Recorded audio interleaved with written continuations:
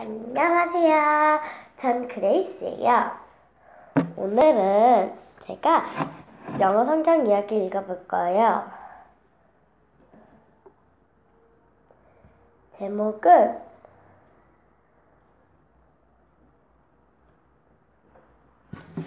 A Forever Promise. A Forever Promise이라는 이야기예요. 읽어드릴게요.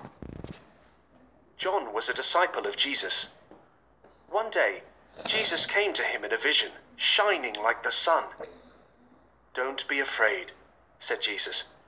"I died. Now I live forever." 뭐지? 야, 정현수 조용히 해!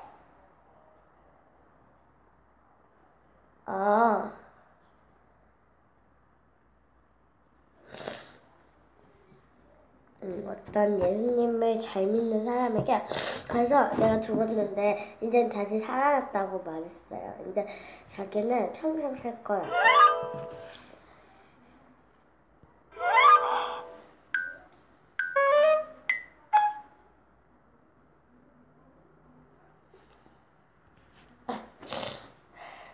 Then John saw a new heaven and a new earth, God's promised new creation. The first heaven and the first earth were gone, and the sea with them.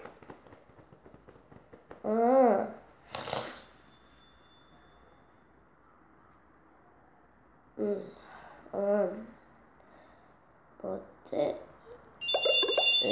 보여줬어요.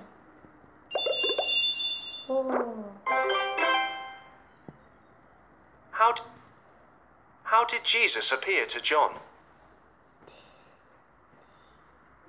1번이다. Next, John saw God's holy city, the New Jerusalem. It was coming down from heaven. It was beautiful, like a bride on her wedding day, ready to meet her husband. 하나님이 약속해 주신 천국 나라를 보여줬어요. 근데 왠지 왜 결혼하는 사람 결혼식장 같다고 말했어요.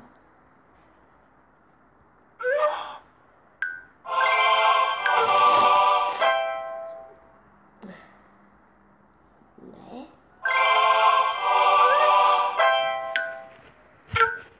다음으로 넘어가 볼게요. Then John heard a loud voice coming from the throne of God, saying, "From now on, God will make his home among his people, and they will all live together."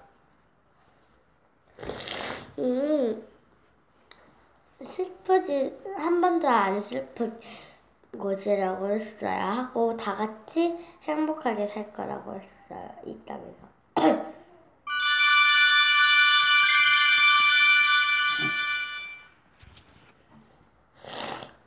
In this new heaven and new earth, there won't be any tears, because no one will be in pain, and no one will die. Those things are gone forever. 여기는 천국이라고 하고 새로운 땅이라고 하면서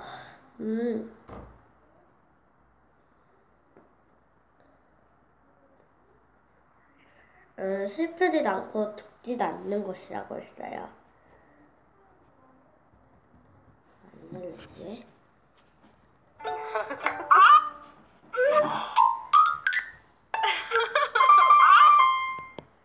네, 다음은 The Face of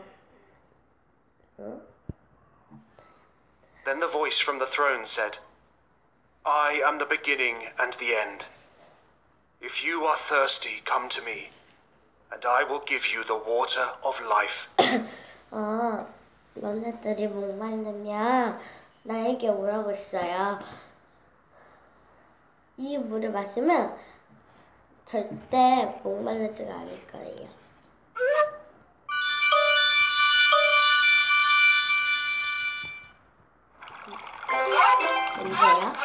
Will there be pain and death in the new heaven and the new earth? Yes or no? No. 이 사람들이 물 마시는 거 아까 잘 못 봤죠?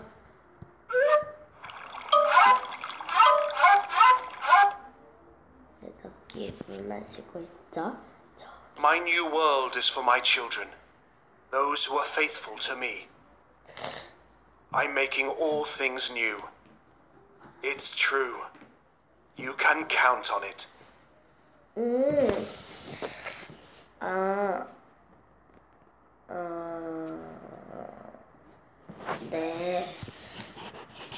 네, 아이들은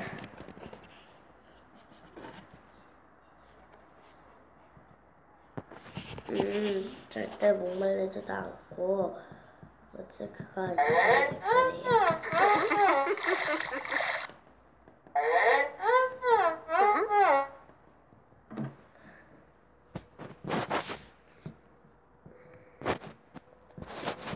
다이아몬드.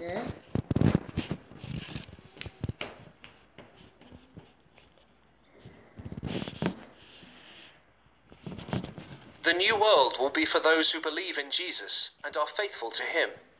True or false? True. 네, 액티비티를 해볼게요. 플레이.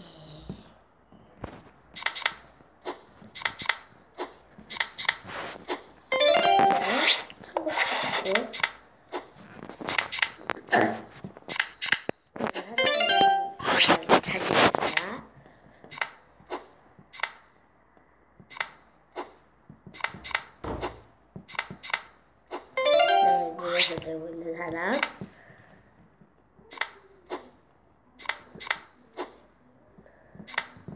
예수님.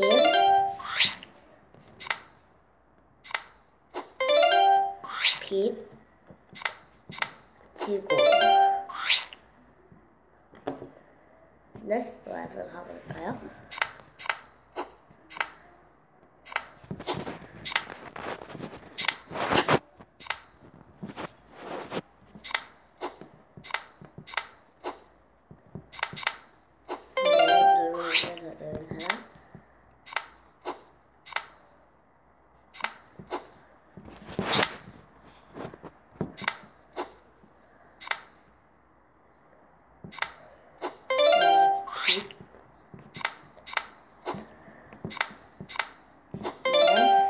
그리고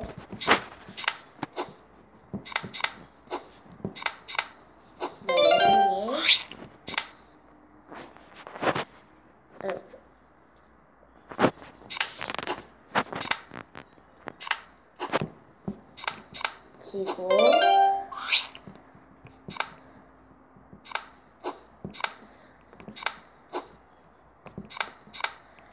여자아이 천국